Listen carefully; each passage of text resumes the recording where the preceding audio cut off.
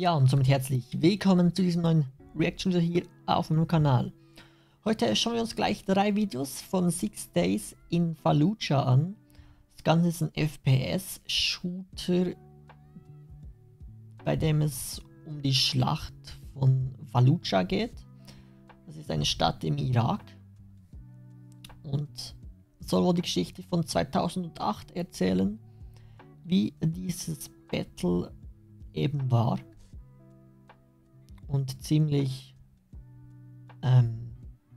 ja, realistisch in dieser Hinsicht sein. Und auch die Grafik sieht ziemlich gut aus.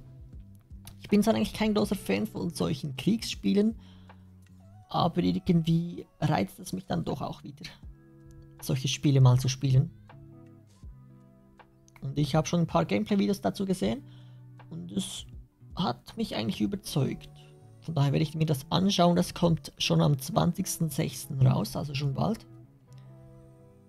Und ja, für mehr Infos einfach 6days.com eingeben. Da steht auch das Ganze, wie sie das eben gemacht haben. Und auch Veteranen und Leute, die dort leben, interviewt haben, um das Ganze so realistisch wie möglich nachzubauen eigentlich. Was natürlich auch spannend ist, das Ganze spielt zwar auf einer Map, aber die ist bei jedem Durchgang anders.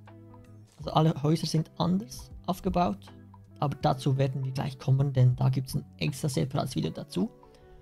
Von daher schauen wir doch das Ganze einfach mal an. So, wir starten mal mit dem Official 6 Days in Fallujah Announcement Trailer, der schon vor 2 Jahren veröffentlicht wurde. Ging jetzt bei mir ein bisschen vorbei, da ich eben nicht in diesem Genre drin bin, groß.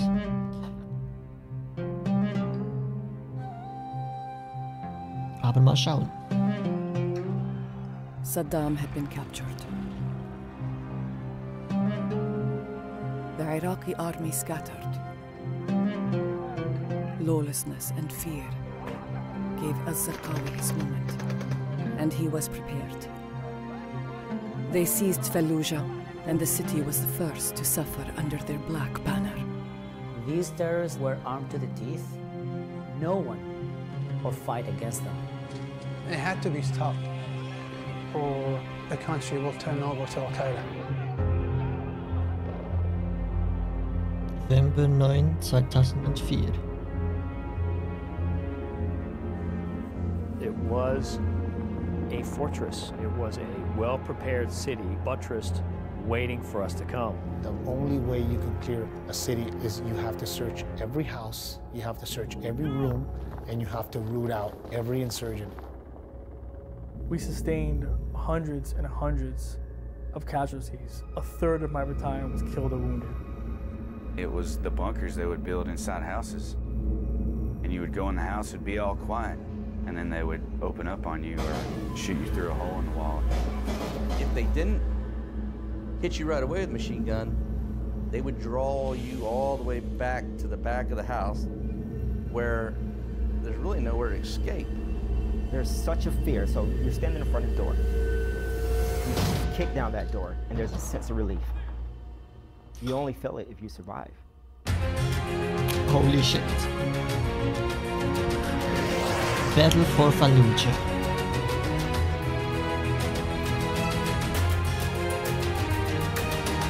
Recreated by those who were there.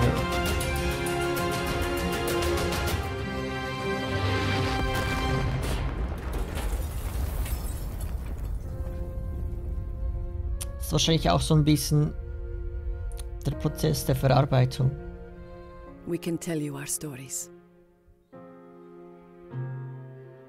We can show you our scars. But some moments must be experienced. 6 Days in Fallujah.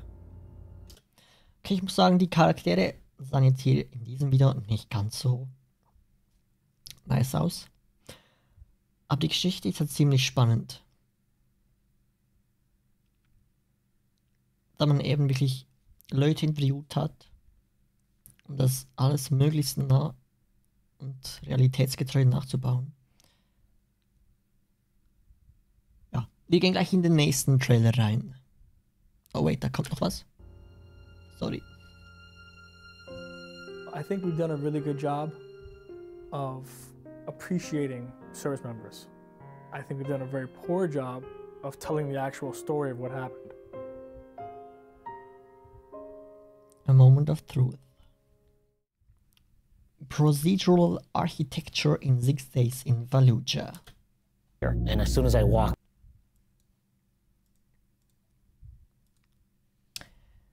Weiter geht's mit Procedural Architecture in 6 days in Fallujah.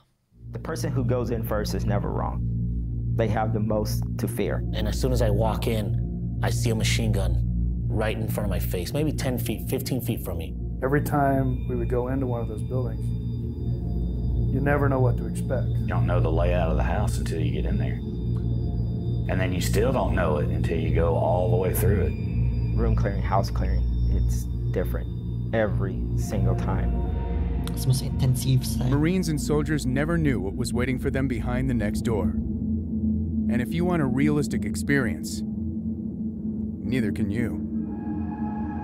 6 Days in Fallujah reshapes the battlefield every time you play. Each room, each building, even the entire neighborhood is generated procedurally. Every map is a new map. So just like actual combat, you'll never know what to expect. Wow, okay. Das finde ich ziemlich nice. Es gibt natürlich auch so den Wiederspielwert mehr dazu. Finde ich interessant. Das Spiel kommt ja schon ein paar Tagen raus.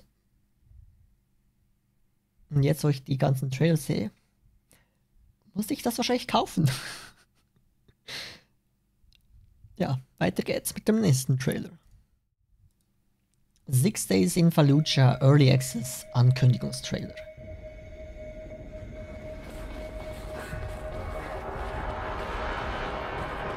He was trying to lure us into the house. Sieht man natürlich schon den Grafikfortschritt Saying, come here, mister, come here. zum ersten Video. Like that. Every time we would go into one of those buildings, you never know what to expect.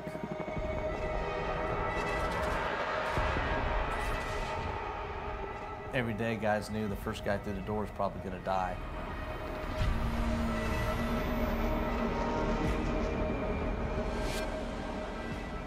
I'm next. It's only natural for me to be next. Like, I hope it's quick. Hope it's painless.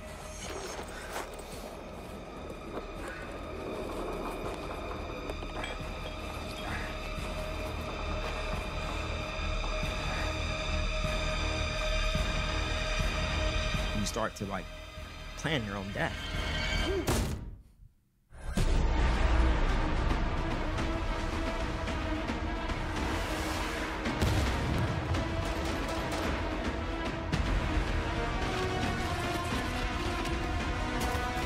Ich glaube, das Ganze wird ja so ein bisschen Coop sein. Aber ich hoffe auch, dass es irgendwie Singleplayer möglich ist.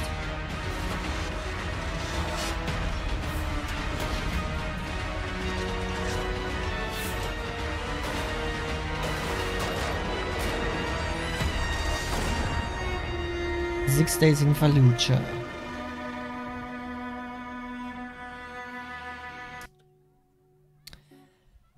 Alright. Finde ich wirklich sehr spannend, das Game.